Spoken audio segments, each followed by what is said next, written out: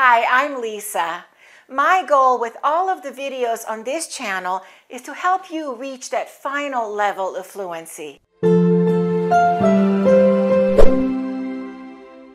This channel is for advanced learners of English who don't always feel confident about their English skills because they can't quite express themselves the way they can in their native language. Sometimes it's because they have a strong accent, so I teach the rules of the American accent. Or sometimes they're still making some little grammar mistakes. And sometimes they feel insecure because they're not familiar with the common everyday English expressions that native speakers use. In this video, a native speaker will teach you how to use some common English idiomatic expressions. We hear these expressions every day. Your favorite native speaker is back, Drake. You've probably seen Drake in my previous videos. He's very good at explaining the meaning of different expressions, and he gives really good, clear examples. Meanwhile, when he's teaching you those expressions, I'm listening carefully and I'm planning a lesson in my head because he uses a lot of expressions also, and I will teach you the expressions that he's using. Drake and I often meet in different parts of Los Angeles to film these videos. If you haven't seen any of my videos with Drake, make sure you watch them. I have added the playlist in the description below. Before you watch the video with Drake, I'd like to just mention one little thing. Below this video, you will see a heart symbol. This is called Super Thanks. If Drake has helped you with your English, you can thank him with a small donation. And I will make sure that all of your gifts go directly to him. He's not expecting this. It's going to be a surprise. Okay, let's get started. You're going to learn some expressions. All of these expressions contain the word heart. Let's listen. To have heart. He has heart. That's a way to say that this person is really determined. They're ambitious. They're not going to let anything stop them. I box for fun. A lot of times that term is used in sports or boxing for someone that might not be the most athletic, but they have a lot of heart. You know, they're going to still give you a good fight because they want to. The determination's there. Do you have heart when you're boxing? I think so, yeah. To have a heart-to-heart talk. A heart-to-heart talk is a serious conversation. It might involve tears. It's an emotional conversation. Sometimes it can be a good thing. A boyfriend, a girlfriend, a husband and wife, they can have a heart-to-heart about their relationship. A mother and daughter can have a heart-to-heart. Friendship, they can have a heart-to-heart. You know, you rarely have a heart-to-heart with a boss or something like that, but it's possible. My heart isn't in it. My heart isn't in it. I don't actually feel something for this topic. I don't feel something for this activity. I can do it still, but my emotion isn't there. Okay. I'm not putting a lot of effort into it. It's not a passion of mine. Can you give me an example where you tried something and your heart just wasn't in it, so you didn't continue doing it? Sure. Some relationships I've been in, you know, you could even use it for that. Right. Maybe you can go on dates and have fun with the person, but if your heart's not in it, then it's kind of wasting your time. To have a big heart. To have a big heart, this person is generous. They're willing to give the shirt off their back. Let's listen to how Drake used the expression to give someone the shirt off one's back. To have a big heart, this person is generous. They're willing to give the shirt off their back. He said they're willing to give the shirt off their back. If you're willing to give the shirt off your back, it means you're willing to do anything to help someone. You help someone even though it's a big sacrifice for you. You will even give them the shirt that you're wearing. You're willing to give them the shirt off your back. We can say, he's such a generous person. He would give his shirt off his back to help someone in need. Let's listen to how Drake explains the expression, cross my heart. Cross my heart. I cross my heart. Usually the expression that I always remember hearing when I was a kid, I cross my heart and hope to die. It's a way to make a promise to someone. I don't know the origin of it, but I just know that a lot of people will say, oh no, I promise, I crossed my heart. You know, this guy was 7.5 feet tall. I promise, I crossed my heart. He was really tall. You know? It's true, I'm telling you the truth. It's true, I'm telling you the truth. I crossed my heart, you know. You know, something like that. I crossed my heart. Let's listen to how some other people used cross my heart. You promise? I promise. Cross your heart. Yeah, cross my heart. I promise you. Cross your heart. Cross my heart and hope to die. Cross my heart and hope to die. It's all perfectly true. The next expression is follow your heart. Do you have the same one in your language? It might be the same. Let's listen to the way Drake explained it. Follow your heart. Follow your heart. Do the thing that you're passionate about. Do the thing that your gut instinct is telling you to do. Follow your heart. Do something regardless of if it seems realistic or not. Follow your heart. Let's listen to the way Drake used gut instinct. Do the thing that your gut instinct is telling you to do. Drake said, do the thing that your gut instinct is telling you to do. Your gut instinct is your instinctive feeling.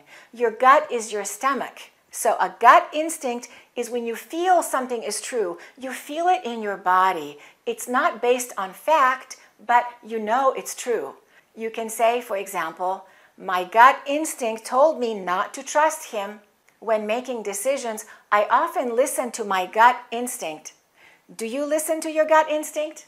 Let's listen to the way some other people used it. This is another way of building your instinct, your gut instinct, where sometimes you don't know why, but you know it sounds right.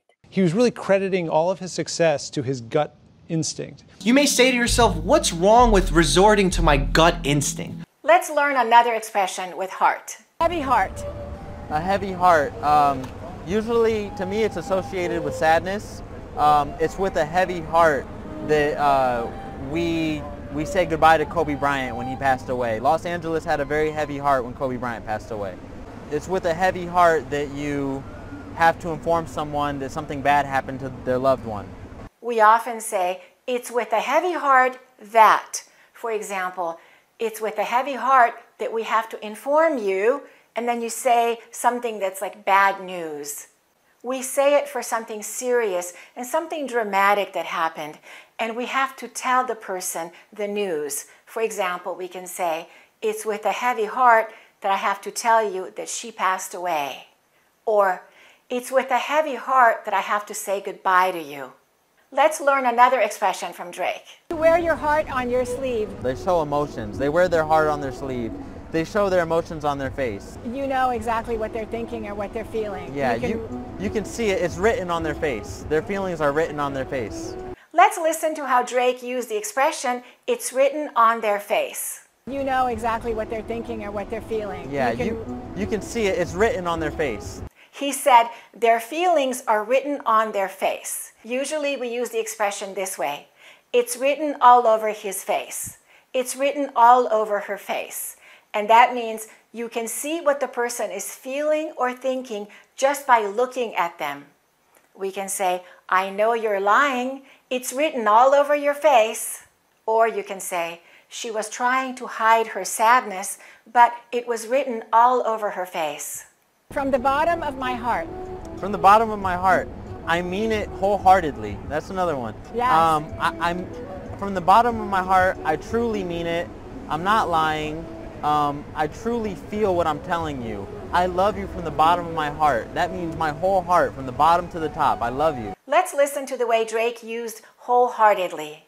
From the bottom of my heart, I mean it wholeheartedly. Wholeheartedly means completely, sincerely, without any doubt, with my whole heart. We can say, I agree with you wholeheartedly. I support you wholeheartedly. If he wins the election, he will serve the people wholeheartedly. My heart goes out to you. My heart goes out to you. That's an expression that someone with a big heart would probably say. My heart goes out to you. I feel for you. Something happened. Let's say that something happened to someone's husband. You can write them on Facebook, or you can tell them when you see them, I'm so sorry to hear about your loss. My heart goes out to you. I really understand what you're going through, or maybe I don't understand what you're going through, but I'm here for you. I'm hurting for you. By heart, to know something by heart, or to memorize something by heart. To memorize something by heart means that you know all of it. If you have a song memorized by heart, you can sing the whole song. You don't have to read the lyrics, or let's say that maybe you had a speech to give. If you really read it over and over and over, you wanted to memorize it by heart. That way you didn't have to refer to it later when you were giving the speech. You just know it by heart. Like we know of our favorite songs by heart. By heart, you know it like the back of your hand. Drake used the expression to know it like the back of your hand. Let's listen. By heart, you know it like the back of your hand. To know something like the back of your hand is to know something completely, to know all the details, to know everything about it. You can say, I've lived in this city my whole life. I know this city like the back of my hand. Or you can say, I've sung this song many times. I know this song like the back of my hand. That nearly gave me a heart attack. That's an expression referring to a medical condition because you were so surprised or so scared that you're saying that maybe your heart it skipped a beat. Well, my mom is actually really scared of heights, so that Ferris wheel might give my mom a heart attack, or the idea of it. When I was a kid, I liked to prank people. I would hide behind a sofa or behind a wall, and I'd come out, boo, scare people. And my grandma would say, or my aunt, my mom would say, oh, Drake, you almost gave me a heart attack. What are you doing, you know? Drake said, it skipped a beat. You were so surprised or so scared that you're saying that maybe your heart it skipped a beat. We can say, my heart skipped a beat. When you're suddenly very surprised or excited or shocked about something, you can say, my heart skipped a beat. Your heart beats. But when you're very excited, you can say, my heart skipped a beat. When I heard the news, my heart skipped a beat. Or when my boss called me to his office, my heart skipped a beat. I was really nervous. I was scared. My heart skipped a beat. Drake said, Ferris wheel. So that Ferris wheel might give my mom a heart attack. He said, that Ferris wheel might give my mom a heart attack. Did you know the meaning of the word Ferris wheel? This is a Ferris wheel. Have you ever been on a Ferris wheel? Let's listen to the way Drake pronounced scared of heights. Well, my mom is actually really scared of heights. Drake said, my mom is scared of heights. Be careful, we don't say heights. That's not a TH, it's an HT. That's a common mistake. I've heard people say heights. It's not heights, it's heights. You can say scared of heights, but we often say fear of heights. I don't like to climb ladders because I have fear of heights. I'm afraid to look down because I've got fear of heights. Let's listen to the way Drake used the verb to prank. When I was a kid, I liked to prank people. Drake said, when I was a kid, I liked to prank people. To prank people means to play a trick on someone. It's supposed to be funny, but sometimes it hurts that person. Maybe it makes that person look silly or bad. It's a trick to surprise someone. For example, he was hiding behind the tree and he jumped out to scare me. He pranked me. Or he played a prank on me. We can use it as a verb to prank someone or as a noun to play a prank on someone. He thought it was a real spider, but it was a prank. We played a prank on him. To have your heart set on something. To have your heart set on something is you really want it, you desire it. It's a dream of yours. It's a goal of yours. You're not going to stop until you accomplish it. If it doesn't happen, you'll be deeply disappointed. I really had my heart set on going paintballing with my friends. I really had my heart set on going fishing with my friends. I really had my heart set on finding a woman to marry one day. Right. Something like that. I had my heart set on going somewhere. Absence makes the heart grow fonder. Absence makes the heart grow fonder. It's a way to say that when someone's not around or when you don't have access to something, it makes you love it more. It makes you miss that thing. It's like me. I've been in long distance relationships before, and when that person's not there, you really realize what they mean to you because they're not there. Their absence makes you more fond of them. The absence makes the heart grow fonder. Let's listen to how Drake used to be around. When someone's not around, he said, when someone's not around. To be around means to be here, to be in this area, to be in your life. You can say, look at that cat. He's always around. Or, where have you been? I haven't seen you around. I miss you when you're not around. Have they left town yet? No, I think they're still around. Have a heart. Have a heart. You're telling someone to try to feel the situation. Try to understand it. Don't be so cold-hearted. That's another one. Yeah. Don't be so cold. Try to see where this person is coming from. Or have compassion. Have compassion. Be compassionate. If you're walking with your friend and you see a less fortunate person, a homeless person on the side of the street, and they ask for $1 from you and your friend, and you give the $1, and your friend says, "No way," you say, "Come on, man, have a heart. This guy's going through a hard time. Have a heart." Okay, so have heart and have a heart are completely different meanings. Completely different things, yeah, because when you have heart, you're brave and you're courageous and determined, but telling someone to have a heart is telling them to be compassionate. Drake used the expression to see where someone is coming from. Let's listen. Don't be so cold. Try to see where this person is coming from. He said, try to see where this person is coming from. We can say, I see where you're coming from, or I know where you're coming from. And that means, I understand your situation, or I understand your beliefs or your ideas, or I understand your decision. I understand why you said that or why you did that. Maybe I don't agree, but I see where you're coming from. For example, we can say, I wouldn't do what you did, but I see where you're coming from. Or you can say, I've been through the same situation as you. I know where you're coming from.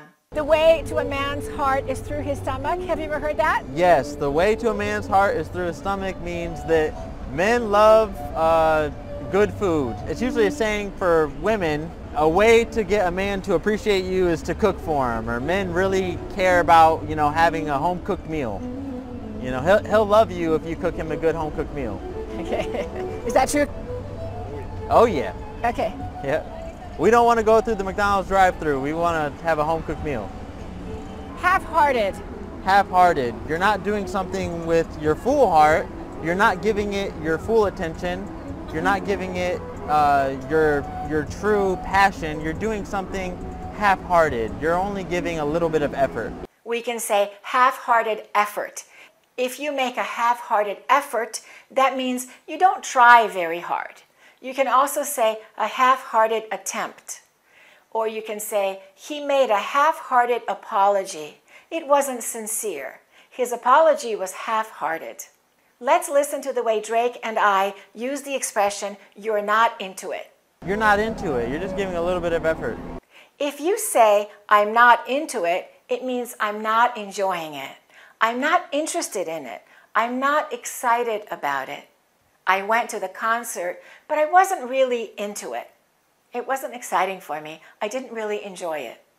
You probably know broken-hearted. Let's listen to Drake. Broken-hearted. Broken-hearted. When someone is broken up with, that breaks their heart. Broken-hearted. They are deeply hurt by something. You love with your heart, and so when you're broken-hearted, it's almost like saying that they broke your heart. Something didn't work out. Something didn't work out. You're torn up about it. Oh, it didn't work out with John and Stacy. They broke up. Now John is broken-hearted. Drake said, when someone is broken up with. When someone is broken up with, that breaks their heart. Broken-hearted. When your boyfriend or girlfriend ends the relationship with you, you are broken up with. It's painful to be broken up with. Drake used the expression torn up. Let's listen. Something didn't work out. You're torn up about it. Drake said, you're torn up about it. We can say to be torn up or to be all torn up. And that means to be very upset, to be very emotional about something. We can say he's been all torn up since his girlfriend broke up with him. The heart wants what it wants. The heart wants what it wants. Regardless of if it seems like a good decision, that's what you want. A lot of times I hear this for relationships as well. Maybe a guy is not a good guy. There's a lot of red flags. He parties too much. He talks to a million different girls. But if this girl really likes him, she would say the heart wants what the heart wants. I'm sorry, I like this guy. Do you know the meaning of red flags? Let's listen to the way Drake used it. Maybe a guy is not a good guy. There's a lot of red flags. He parties too much. He talks to a million different girls. Drake said there's a lot of red flags. Do you have the same expression in your language? A red flag is a sign. It's a warning that there's a problem that you need to pay attention to, especially related to a person you just met or someone you're trying to get into a relationship with. For example, you can say, your new boyfriend has been married 3 times? That's a red flag. When you're in love, you sometimes don't see the red flags. He lies a lot. That's a big red flag. In your native language, do you also say red flag for the same thing? Thank you so much, Drake. No problem. I love this. You can follow Drake on Instagram. His Instagram name is DrakeReyes1. And remember, if you would like to thank Drake, there is a heart below that you can click on. It's called Super Thanks. You can surprise him by giving him a little gift. And I will make sure that all of those donations go directly to Drake. They're not for me, they're for Drake. Thanks for watching and keep practicing your English. To get the 2 courses, the American Accent course and the 400 advanced words you must know for fluent English, go to AccurateEnglish.com.